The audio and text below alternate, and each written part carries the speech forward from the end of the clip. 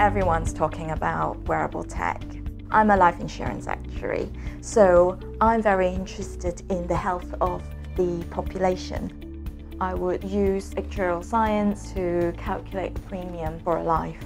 So the healthier you are in terms of life insurance, then the less you pay. The field of wearable tech is of interest to us because of the benefits that it could give to the population. And one of the things that people are interested in is in their fitness levels. You can monitor your distance, you can look at how much you've run, you can invite your friends with you. It encourages people to monitor their fitness because then it gives you some sort of tangible result. You feel good about yourself. It's a feel-good factor. There's a lot of tracking of items that people do, and those items can be collected. It's a practical result. We've got an outcome. How can we apply it?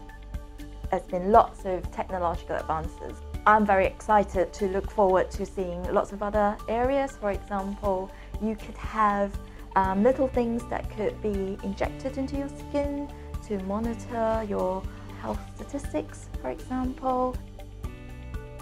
Recently, there's a lot of news about the misuse of people's personal data. So that would be one challenge.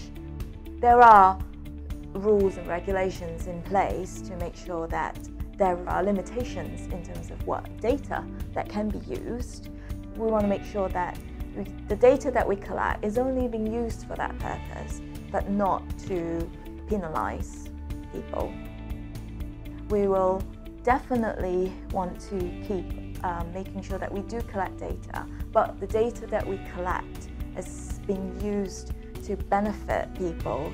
And at the end of the day, an insurance policy is to protect people in time of need.